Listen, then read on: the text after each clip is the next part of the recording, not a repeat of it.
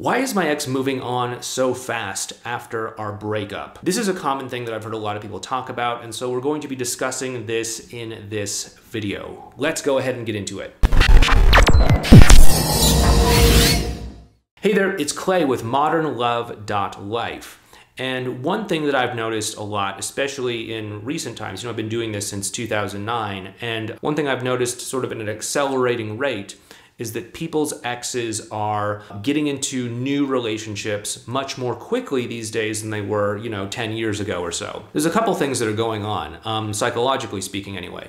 The first is that oftentimes after a breakup, people, they find themselves single and they have this pressure to sort of get into a relationship. Like for whatever reason in our society, we have this belief that like, hey, everyone wants to be in a relationship. It's bad if you're not in a relationship. There's something wrong with you if you're not in a relationship or you're not dating someone. We need to not be single, and we need to put this pressure on ourselves to rush into some sort of relationship as quickly as possible. I know a lot of people feel this way. Just so you know, my personal belief on all of this is that it's okay to be single if that's what serves you and that is what's best for you right now.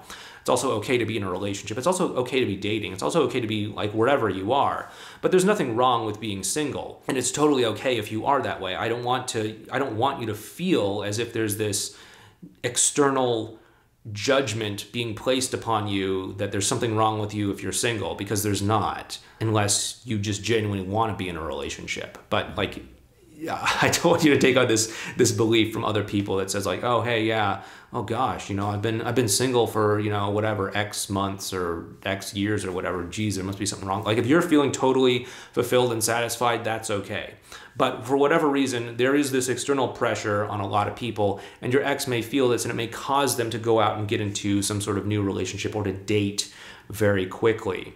The second thing that could be causing this, by the way, is this sort of moving on race that a lot of people feel after a breakup. Now, of course, there's all that external pressure that I just talked about, but also for whatever reason as well, too, we sort of feel this societal pressure that like, okay, there's a breakup that's happened.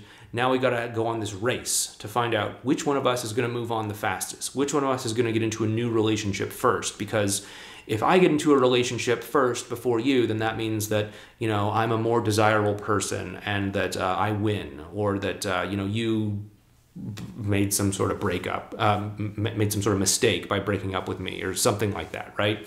And so there's often this sort of race implicitly understood or spoken between two people after a breakup that says, hey, we need to try to get into a relationship as quickly as possible to compete with one another to see who could be in a relationship first. Is that something that you've experienced, by the way? Go ahead and leave a comment down below letting me know if that's something that you have experienced during this whole breakup process, this whole pressure to either be in a relationship as quickly as possible or to move on from your ex in order to sort of compete with them. Go ahead and leave a comment down below. Most of the time, this and maybe other factors as well too are a huge setup for, of course, rebound relationships. Being emotionally unavailable after a breakup is really common. Most people are emotionally unavailable in some capacity after a breakup because, breakups can be emotionally devastating experiences for a lot of people. It's understandable. You might have some big feelings that come up as the result of that.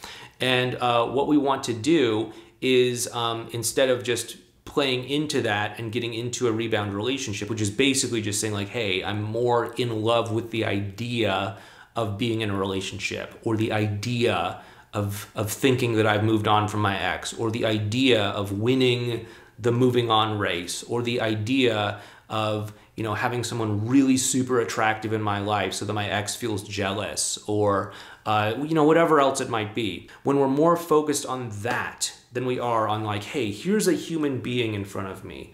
I feel this person's soul. I feel this person's heart. We're so connected. We're so vibing with one another.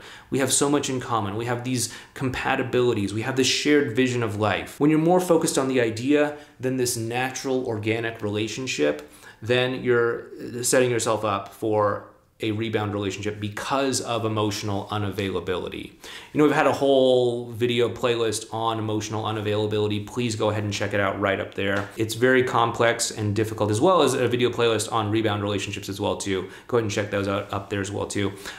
There are these psychological things that people do in rebound relationships that are very strange. When you look at it from the outside, it might make you think, oh, hey, I've been replaced super easily, they never cared about me, etc. But if you understand what's going on psychologically, it can make a lot of sense. Anyway, if you want to learn more about that, please go ahead and check out this video series over here on rebound relationships. Or again, just go ahead and leave a comment down below letting me know what your experience has been through this whole breakup. Do you feel this pressure to move on quickly or anything else? Anyway, talk to you next time. Take care.